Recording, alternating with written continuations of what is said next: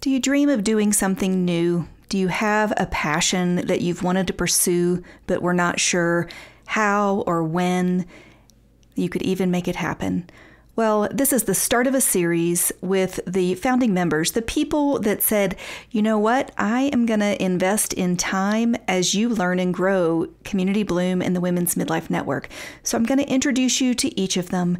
And they are amazing and brave women who are imperfectly taking action to move forward. I hope you're as inspired as I am.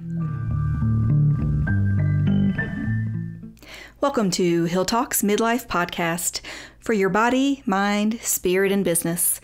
As an occupational therapist turned entrepreneur, I have done a lot of learning, and my hope is to share these incredible people that I've met along the way with you so that we can laugh, learn, and grow together.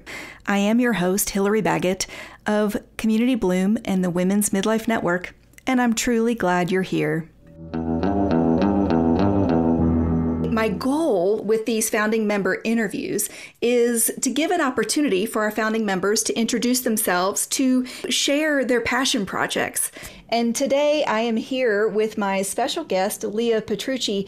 Welcome, Leah. I love that you are a licensed mental health counselor. You are a specialist in helping women specifically, but you also work with men, healing from narcissistic abusive relationships. And you're a holistic health and wellness coach. So you have a skill set that is so expansive, but also very specialized. And today you're going to share with us also about your membership even. So what would be your passion project you'd like to talk about? Yes. Well, definitely it would be the membership. But along with the membership, I would say my second passion project would be my YouTube channel, which I had envisioned, I would say 5 years ago. And when I was watching YouTube and just got a vision of, hey, you know what, I could do that. When I was a kid and I would make family members sit and watch the Leah show at holidays. And I would perform back then it was more of a comedy show. I love to talk, and I also did love to educate people, and I love to make people laugh. So I'm trying to do that in my YouTube channel, which is called Holistic Healing Network. So that's the first project that I have going on, but that will hopefully, attract the right people that are good candidates for the membership that I'm working on. But just to give you a little bit of an idea of what the Holistic Healing Network is about, and I'll get into talking about the membership. So it's a place where I talk about a bunch of different holistic topics, and holistic, means the mind, the body, and the spirit, and which is, all connected. And so each episode I'll take a topic and tackle it from a holistic perspective and talk about education, just educate people about, first of all, what that is, how can we tackle that problem physically? How can we help our bodies to feel better? How can we help our minds, and our emotions and to process our thoughts? How can we help our mind on that level? And then for those people who are spiritual or have spiritual beliefs of all different kinds, we can process it from spiritual beliefs on that level. So that's basically what the Holistic Healing Network is all about. And I've had it in my mind for a long time. I will be editing those videos and releasing them. And the first series that I filmed was about frequently asked questions that I get in my practice about narcissism, which is one of my main areas of specialization in both my therapy and my coaching practices, helping mainly women. I also do work with men who are recovering from narcissism, or recovering from a narcissistic partner, I should say. And I get a lot of questions about narcissism, like what is that? How do you spot a narcissistic person? How do you deal with a narcissistic person? And so I answer 10 of the top questions that I get. So I would love it if people would head on over to the Holistic Healing Network and subscribe, and then hit the bell, and then you'll get notified of all those videos as they come out. So that's the first pet project that I'm working on, and that will hopefully, feed into the membership idea that I have. And I had this idea for to have a community. I don't know, I would say about 2 years ago, but I never knew that I could actually make it a reality until, I took a course about how to have a successful membership. Hello, isn't that how we met? It is. And It uh-huh. is. Yes. And, and seeing your membership and following being a founding member of your membership has also helped me to just realize the visions and how it could become a reality, and experiencing the fun side of it as well, because I really want it to also be a place for it will be for women who are recovering from a toxic relationship. So, who are no longer a part of a toxic relationship. So, they're recovering from a breakup or a divorce. And also, the majority of women that I help who in my practice who are recovering from a toxic relationship, I've also found that those women are also dealing with some kind of chronic pain or chronic illness or chronic mental health issue. And so I decided to, marry those two together because I couldn't decide between those two things. I originally wanted to do the health and wellness, but I was advised to do the other one. And I thought, well, you know what? I can just join the two together because, almost all the women that I work with in that situation are dealing with some kind of chronic pain, whether it's migraines or whether it's gut health issues or whether it's back pain or autoimmune disorders or whether it's anxiety and depression or whether it's post-traumatic stress disorder or complex post-traumatic stress disorder, some kind of chronic health issue or mental health issue. And so the membership is for those women who want to be healthy. They want to be healthy on all levels. They want to be physically healthy. They want to be mentally, emotionally healthy, psychologically healthy, and they want to be spiritually healthy. So I will also include and welcoming spiritual beliefs of all types. It's not exclusive to any particular religion.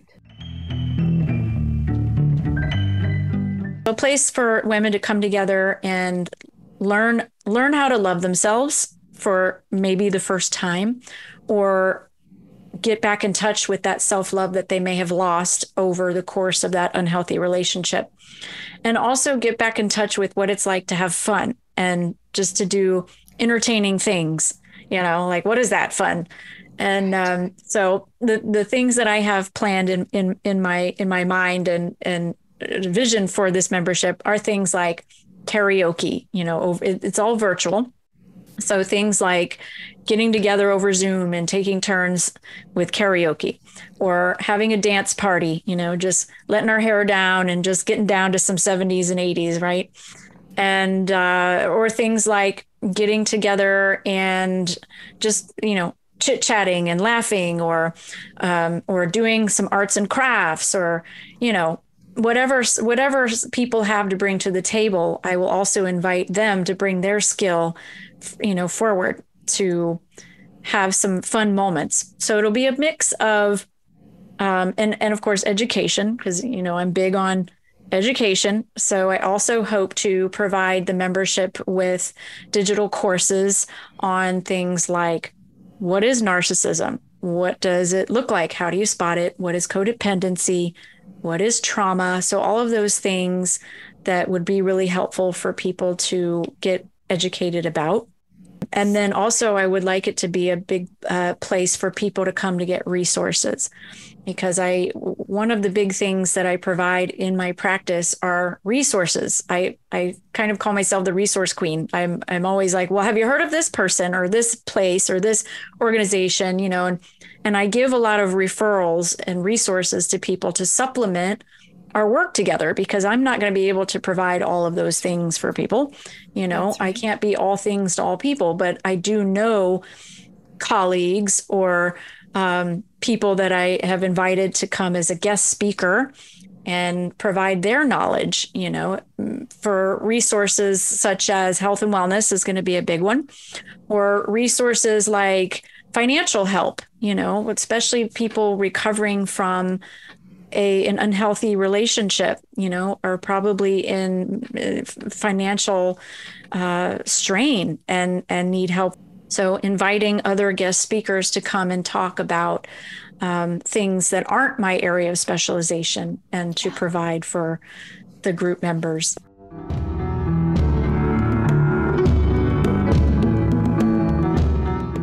So that's just kind of giving a well-rounded view of what I have in mind, and definitely going to pour into the group members, every week, and also just for a place to let the founding members, the people who join, who are the first members to join, let them help me to shape the membership.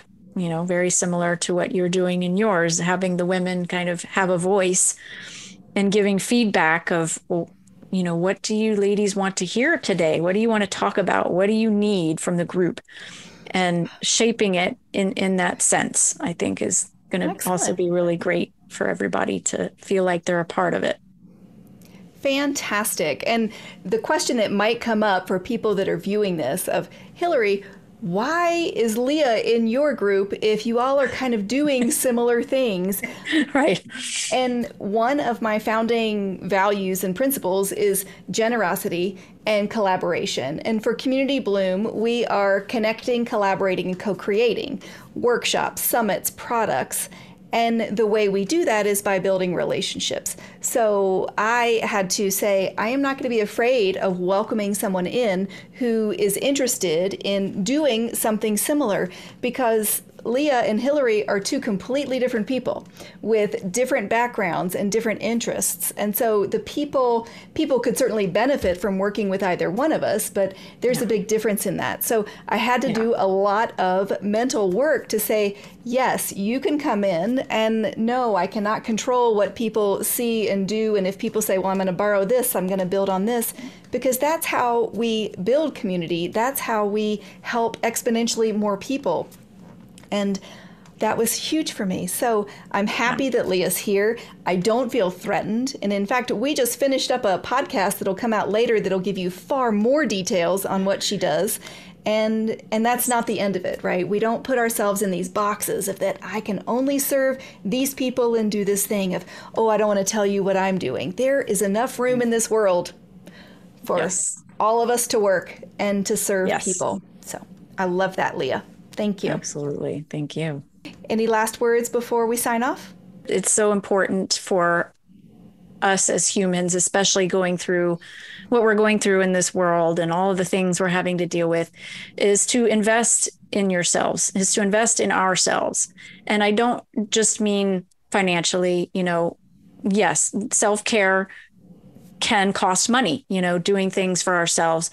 Going to, let's say, get a massage, or go to get our hair done or our nails done or something nice for ourselves, or taking ourselves out to a movie or to a nice meal, or, those things cost money.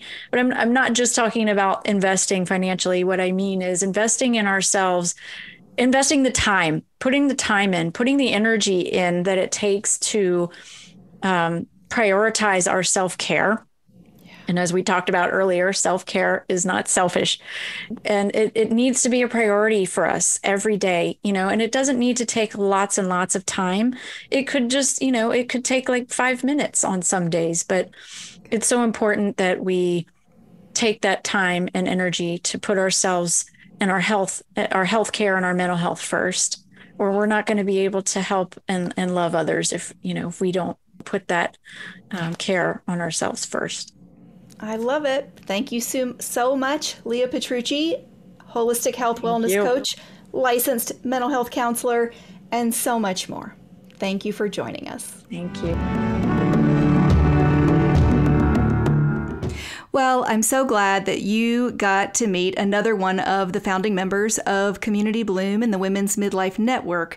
So if you are going to practice loving yourself, looking for more fun, and just being open to what is next for you. I hope you will continue to enjoy this series. Every member is so unique. What is it that you are looking for in your next chapter of life? What's your great purpose? What sparks joy or puts a smile on your face? Let's keep it simple, right? So I'm curious, if you had a burning passion or felt like you were put on this mission, what would it look like for you? Well, not everybody has that clarity. Sometimes it's helpful to come together and brainstorm it. Sometimes it's helpful to just meet someone else who's maybe just one step ahead of you. Maybe you can borrow the courage that it seems like others have. Well, that's the inspiration behind creating this Women's Midlife Network. I just want women to know that they can do that next hard thing, whether it's starting a podcast, whether it's writing a workshop, giving an interview, whether it's learning some new technology. These are the things that can overwhelm us for sure. I've interviewed our founding members, and you're going to hear a little bit about their stories and what made them pivot into the profession or hobby or career that they're in. Are you curious about writing for a blog? Do you want to know more about essential oils? Would you attend a workshop to make your homemade, all-natural skin and hair care products? Do you want to get better sleep? Do you want to figure out how to be less stressed? Let's move forward together because your time has come. Know that for sure.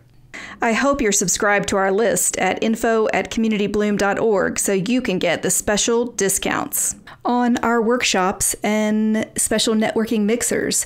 And don't worry, I really don't like sending a lot of emails, so sign up and join us. Now's the time, and share with your friends. Thanks so much. This is Hillary Baggett with Hill Talks Podcast. Listen in and know you are not alone. And Community Bloom, the Women's Midlife Network. Music is March of the Dragonfly by Belmont Club.